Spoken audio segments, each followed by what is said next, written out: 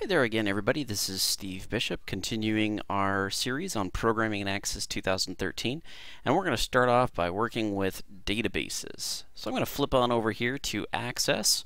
You should already have Access installed 2013. You can also have 2010 or any of the previous versions available. I'd say you really don't want to go through this series unless you have at least Access 2010 or higher, because some of the features in 2007 and earlier are just simply not going to be available when I go through them in this course, and that may become troublesome. We're going to start out with a blank desktop database, but before we click on that, I just want to mention here a custom web app is also a possibility, which is essentially a way of designing a database application that could be interfaced with SharePoint. So you need to have a SharePoint server available in order to design a custom web app, and I do not have one available to me. And frankly, I don't particularly like SharePoint. It's neat for a lot of things, but it's very complex. It's kind of a whole other area of development that I just personally don't. I would rather not get into. I'd rather deal with directly with either PHP or ASPX or something like that.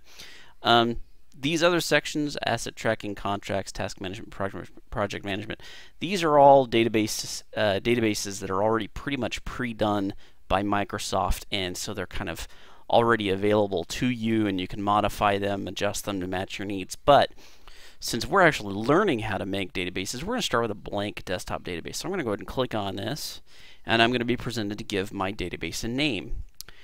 And I've decided that we're going to start out with just kind of I'm going to make this company called Service Inc. Very simple, very general kind of company that I just decided, why not? I'm just going to go ahead and click on that, and we're going to be presented with this as our first screen. Now what you're seeing here is table 1 is essentially that thing that I briefly discussed in the introduction called a table. And you'll see that there's already a field here called ID with a new one. Essentially what's happening here is, you may recognize this. It looks a little similar to Excel in a way. You've got a column here with this cell that has new in it. If I click over here, it says click to add, and I have these different types of data types that I can select from. I can either have text, a number, currency, date, time, yes or no, lookup or relationship fields, rich text, long text attachments, hyperlink, calculated fields, or I can paste this field to which if I copied something I can paste it in here. If I'm going to add something, and what I've decided to do with this Service Inc. is I'm going to go ahead and create some sort of application that a company would use in order to kind of track its customers, its sales orders, invoices, sales leads, that sort of thing. I don't really have a specific direction for this database just yet. It's going to be moving along as we go because I'm just making this up as I go. Anyway, so the first thing that we probably want to do is keep track of our employees. And this is the important thing you need to understand about when you're developing a database. You have to understand what is the data that we're needing to that we need to save. What are we organizing? What is it that we're keeping track of? And for us, if we're going to talking about a company, well, a company usually has employees. So not only that, but we may want these employees to be able to access this database. We may want to have certain sections that they can go into, and they can type in their own customer leads, or if they make a sale, they can enter in their own sales transactions. So really it's about organizing and understanding your data first and foremost before you really do anything else with Access. You need to understand the underlying information you want to track. So for me, the first thing I want to deal with are employees. Okay, and we're going to start out, we're not going to keep too much information, we're not going to get real specific about employees, but we will want to do things like first name. Oops. Okay, and then the next one I want to do is short text for last name. Alright, now there is another way in which we can organize, we can access this interface to create these different columns. These are what we call columns of data. Okay, and each one of these down below is called a row. So you have columns going vertically down. Horizontal is called a row, and each individual ones of these is called a cell.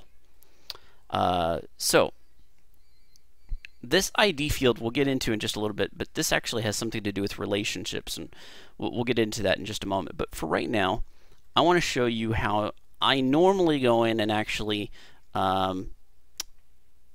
deal with setting up my tables. Okay, I'm going to name this Table 1 Employees. And we'll get into why I name it with a Table 1 Employees in just a little bit. But for right now, I just know that I'm going to name this Table 1 Employees. And you get this interface here, which allows really, you'll notice it's very similar to the first page that you saw, where you have, here's the ID field as the first one, and it's called an auto number data type. The second thing is first name with a short text as its data type. And this can go on and on and on, and we will get into that. I guess probably another thing you could do, and I don't recommend doing this for your employees, but we could do an age, right? Which an age would be a number. So you can see how easily I can design, I can set up what kinds of fields of information do I need. I give them a name, and I give it a data type, right? I'm also going to give it a password, because I want my employees to have some sort of password in order to access the system. We could also keep track of things like their wage. I'm going to do it hourly, just by everybody's going to be hourly. Notice we have a very special type of data type called currency that I can select here. Alright, so I've got first name, last name, age, password, wage, right? And I have short text, number, short text, and currency. My ID field, this is a very important field, and you're probably wondering, well, what is this ID field? Well, let's say I have two employees both with the same first and last name. Maybe I have a father and a son. One is named, I don't know, Joe Smith, and another named Joe Smith. Well, then that person, this name is not going to be unique at all. Some way, somehow, I need to uniquely identify each employee in my company. And so you're usually given some sort of like an employee ID. Now, I could easily change this to say employee ID, but I prefer not to, and there's actually a reason for this. There's a convention in database development where you actually leave your ID field to be just ID, and it becomes important later on when we get into something called relationships and how you map different tables to each other. But for right now, we're just going to leave it this way: first name, last name, age, password, and wage. You'll notice that I don't have any space between first name and last name. There's no space in here, and that's very important when you're programming. You don't want any spaces. It becomes very difficult sometimes you can make syntactical errors later on when you try to do code, because what will happen is when you type in a code and when you're typing code out and there's supposed to be a space in here, the code will actually read that space as the next statement in your code, and you don't really want that. You want it to understand that this is all one field and not two separate fields. We'll get into that a little bit later, and you'll see how that'll work when we get into the VBA. So for right now, we've set up our first employee table. You can see if I go over here to the datasheet view, we'll see that the view is essentially, we're basically going back to, it says I need to save the table here, so I'm going to go ahead and do that.